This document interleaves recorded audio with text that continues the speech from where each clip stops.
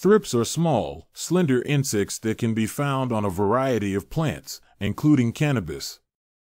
They feed on the sap of plants by sucking it out with their piercing mouthparts. Thrips are often found on the undersides of leaves and can quickly infest a cannabis plant if left unchecked. Thrips are parasitic insects with flaccid bodies that are yellow, black, or brown in color and less than 3 mm long and the width of a pencil lead. Adults have a slender body and are frequently winged, though some species are wingless.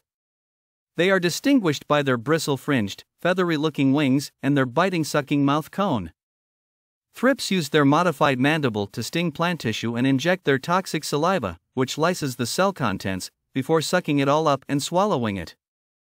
The emptied cells fill with air, resulting in the appearance of tiny white or silvery spots. Thrips droppings, small, black, shiny deposits, are commonly found on damaged tissue. Thrips appreciate hot and dry environments. The length of the thrips life cycle varies depending on species and temperature. The warmer the climate is, the shorter the cycle will be. In most cases, the insect completes its life cycle in 2 or 3 weeks. Every year, several generations are born. Nitrogen overfertilization promotes thrips development and reproduction by increasing the nutritional value of the sap on which the insect feeds.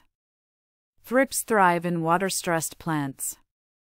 Depending on the species, thrips, mostly only females, can overwinter in plant debris, under the bark of trees and shrubs. In the ground, they sometimes bury themselves up to 8 centimeters deep, or between scales-stored bulbs. The wind is an important factor of dissemination. Thrips can also fly, jump, cling to gardeners' clothes and hair, or be dispersed via infested growing media and plants. Regularly eliminate weeds in the garden as they are host plants. Thrips do not develop when there is sufficient humidity. During the summer, the environment becomes dry. This is an ideal breeding ground for this pest. Regularly spraying the foliage of your plants may be enough to prevent invasions. Avoid excess nitrogen fertilizer causing rapid and luxuriant growth of vegetation which attracts sap-feeding insects, thrips, aphids, scale insects, etc. Use a urea-based, sustained nitrogen release formulation throughout the growing season. Maintain the vigor of the plants by watering them during periods of prolonged drought and by fertilizing them adequately. Prune and destroy the infested parts.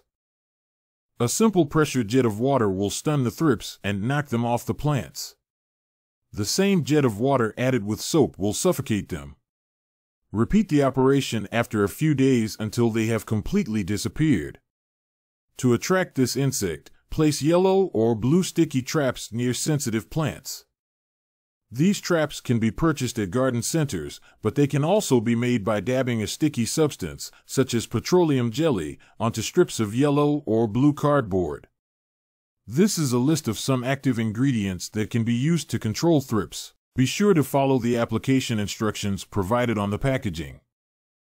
Repeat the treatment by alternating with fungicides in different chemical groups.